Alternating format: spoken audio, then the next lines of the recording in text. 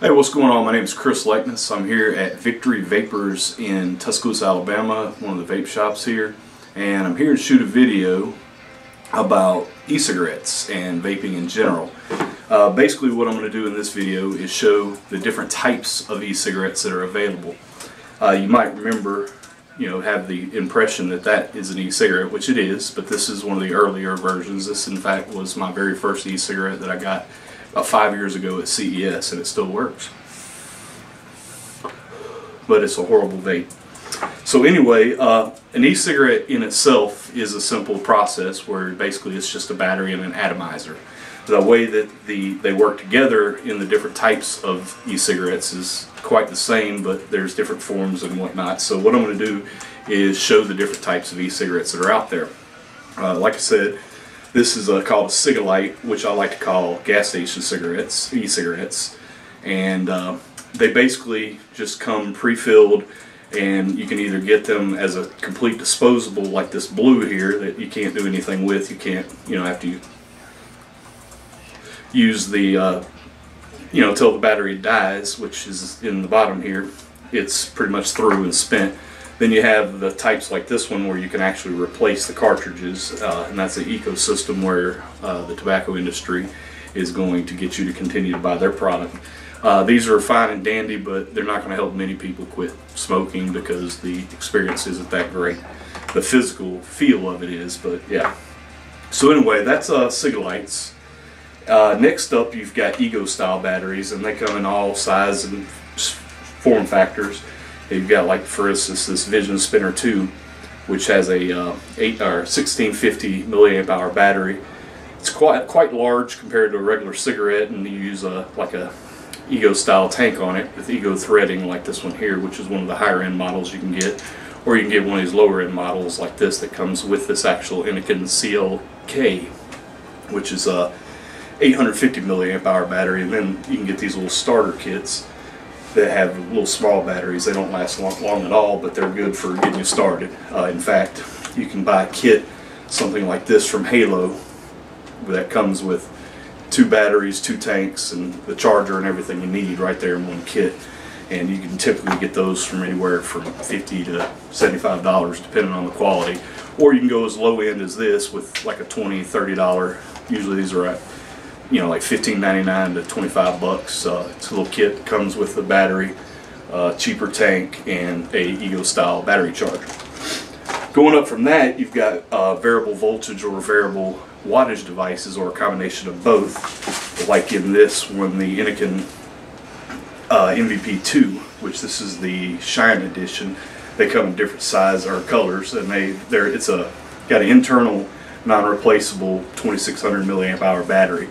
It'll take Ego style cartomizers or clearmizers and 510 threads. So those are really nice. I mean, probably one of the best starting vaporizers that you can get, in my opinion, just to get you going. It's got plenty of battery life, good voltage, and this variable voltage and wattage.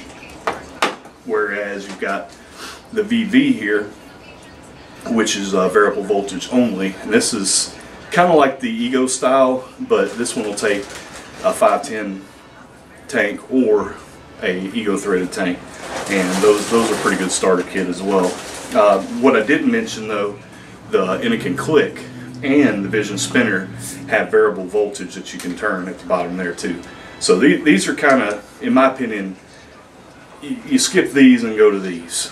So that's the Ego style stuff. Then you get into, let's say, like box mods, where you've got variable voltage and not variable voltage, but variable wattage. You crank the wattage up to whatever you need, and they usually have a regulated chip on them where you got a display that you can set your wattage on it. But this is you can call it a box mod, but it's also a variable wattage box. So I've got an actual dripping tank in here. And these put out pretty good clouds, but you can use on these types of boxes, you can put both, or you can use an RDA or an RBA or a regular tank, something like the Spire Nautilus or Nautilus Mini. You can use any and all of them on that. You can't use Ego threaded tanks on these though. They come in different sizes and flavors. This is a really popular one here. This is a clone of the Hannah Mods, which is a 30-watt box mod, and basically you adjust your wattage right here and then fire it right there. And you can use the same type of tanks on this one as you can on this one. I've got a K-Fun style tank on this one.